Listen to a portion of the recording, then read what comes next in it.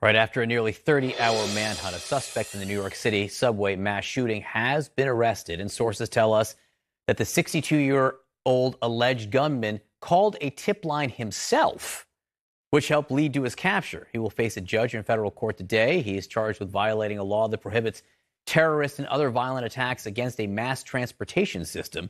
Joining me now, retired NYPD officer Jillian Snider and Early Start anchor and attorney at law, Laura Jarrett. Jillian, look, he called the tip line himself. What does that tell you? There's a lot of reasons he may have done that, honestly. One that I was considering last night was maybe he felt like there'd be vigilantism against him. Everyone in the city knew who he was at that point, 10 million eyes on him. Maybe he was scared for his own safety and figured he'd be safer in capture. So he was only in the East Village, which is still part of New York City, a short subway ride from where the crime took place. Why is it that you think he didn't try to flee? That's a question people are asking. Because his photo was everywhere. This has made international news, honestly. My brother-in-law called me from France to make sure we were okay at the night of. So honestly, this is all over the world. People know what happened. People recognize him. And I think he knew he couldn't get away. It sounds like you're saying that the way that law enforcement went about capturing him had a big impact in the way that this all ended. It did. They disseminated information in real time. As soon as they had credible, factual support, they put it out there to the public. They wanted them to be involved. They wanted them to be on the lookout. And I think the way the NYPD and the FBI handled this is outstanding. All right, Counselor, explain to me the charges that he faces, because this is something we haven't really seen that much before. And it's interesting because you'll remember in the beginning, investigators said, we don't think this is terrorism.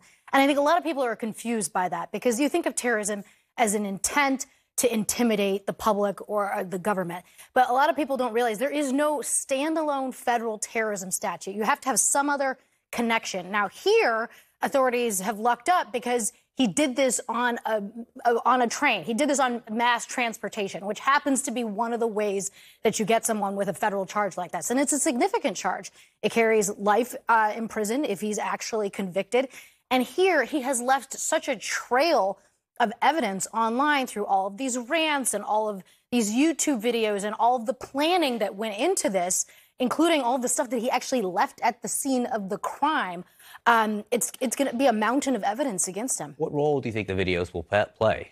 I think it goes to the intent aspect. There's, I think, a lot of questions about motive. It seems like sort of a lone wolf, mentally ill situation as of right now. But he's talking about doing things on trains. He's talking about there need to be more mass shootings. If you have some of it, maybe we can play it. But it's disturbing stuff. It's a lot of rants. It's a lot of racism. But it provides a trail and a peek behind the curtain into his intent. That mental health thing you brought up, colloquially known as an insanity defense, is that something that could go to that? He could try, but even, with that, you don't just walk scot-free. You still have to go to an institution. There's a process that goes along with it, obviously. We'll see if he tries to mount that. He has a history, obviously, of criminality. He's never been charged with a felony before, which is why he was able to get the gun.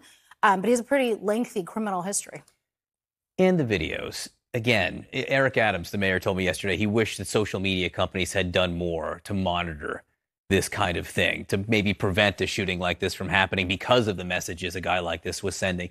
How possible is that? It's so hard. There's so many people that put so many different things. And again, freedom of speech, people can kind of say what they want when they're on social media. Of course, we should be proactively looking for any threats. And the FBI does that. The New York City Police Department does that. They will flag anything that's suspicious. They will let the precinct know that there might be a threat imminent, and then we'll get a level of what kind of threat it is, what we can do to maybe, intervene.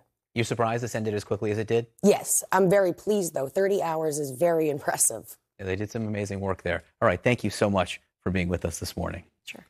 Soon, we're going to